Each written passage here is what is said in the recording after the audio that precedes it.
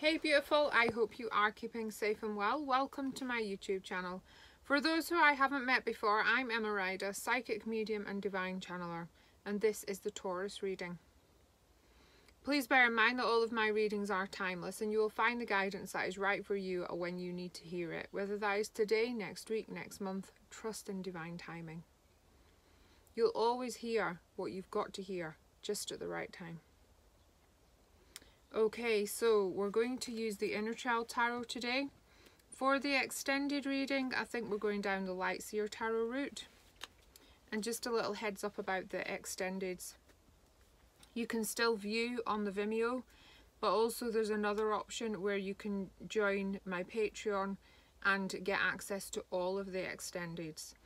So check out the link below. Okay, so Taurus, what do you need to know? Do, do, do. Do, do, do, do.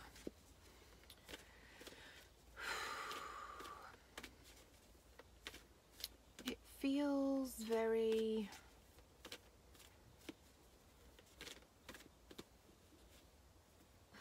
the words that are in my head feels very magical.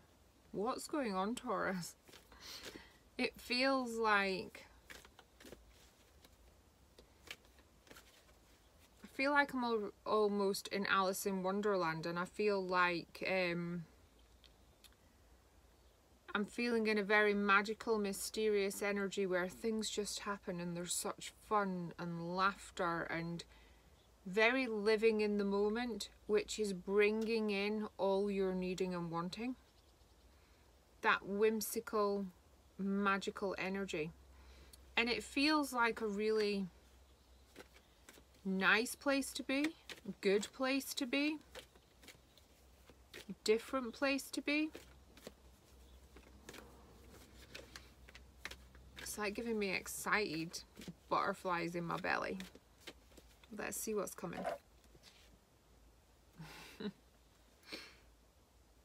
Okay, so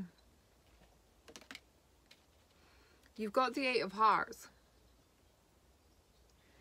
Because the love of a lifetime is here. It's happening. I do feel that this connection is somebody you've known already, because I feel like you've been through some quite rocky waters. The love has always been there, but it's not always been easy. But now you're moving into calmer waters. Things are more balanced, calm, settled. It feels very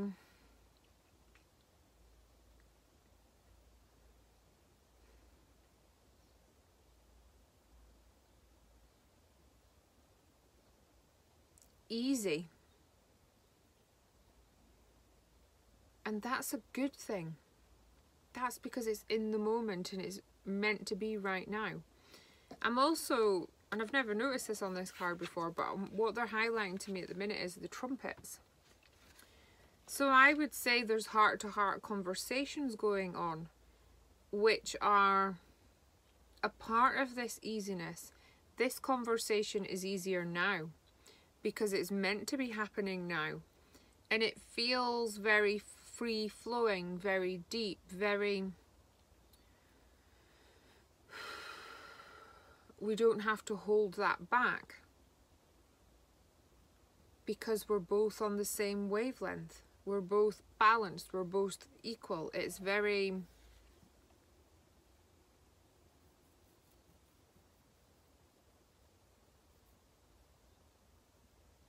I want to say easy again because it feels free-flowing, easy. We've then got the Seven of Wands. And this feels like, I want to say, you've hidden yourself long enough, hid your true feelings long enough, and outside of your comfort zone, speaking your truth in this open conversation is going to bring about the transformation you're needing. If you don't speak your truth, if you don't stand in your truth, stand in your light, stand in your power, how is anybody meant to know fully how you feel and what you want? I feel there's maybe a bit of guessing on both sides, and it's needing this open, honest communication, conversation to bring it back together. I feel it's a conversation more than just communication, maybe one way, because I feel that there's a bit of both of you that needs to speak up, be open, be direct. It feels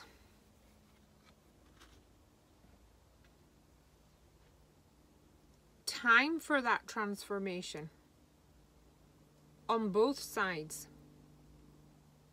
There's definitely a both sides being ready at the same time.